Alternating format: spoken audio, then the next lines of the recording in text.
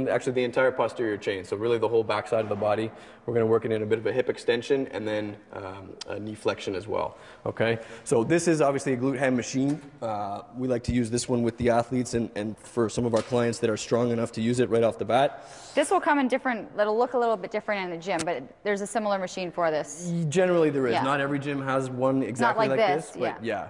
So what you want to do from here is you want to straighten the legs all the way out, okay, and then you're going to bend at the waist, come back up at the waist, so you're doing the hip extension, straightening yourself out, and then do a big hamstring curl to pull the body back to the top.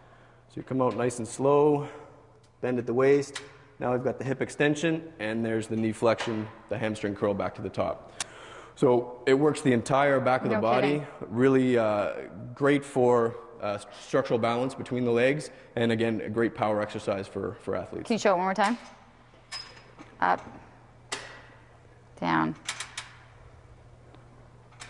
Awesome. Now, a lot of people aren't going to have this type of a machine or that equipment. So you can go as basic as just being on the floor. Absolutely. And it's not just about having the machine. Sometimes you may not have the strength to do that exercise right off the bat. Right. So this is sort of the beginner version. So what I'm going to do is I'm going to be the machine. I'm going to hold on to your ankles. Yep. And you're going to lower yourself down as slowly as you can. Gotcha. Give yourself a little push to come back up and then fire the hamstrings to back to the beginning. Okay. So just firing like this? Yep. And pull. Oh. Yeah. All right, and down. And fire the hamstrings. Nice. Very good. Wow.